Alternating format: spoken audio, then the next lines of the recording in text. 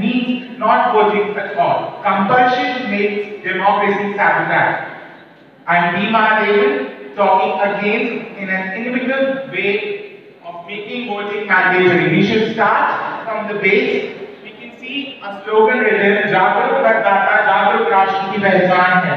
An aware voter shows an aware nation or aware state. But jo aware nahi hai, what about those who are not aware? We should not vote compulsorily, taking into the facts in India. The Representation of People Act called for right to vote, not a duty to vote. The transition between a right to a civic duty will cause hazardous changes in our country. We can take example of other nations as well. As many of us said, Australia is developing, but what were its initial phases, no one knows. All the political experts all around the world say this, that was nothing else but donkey voting. Because people who were forced to vote just did a press on the top of the list and no one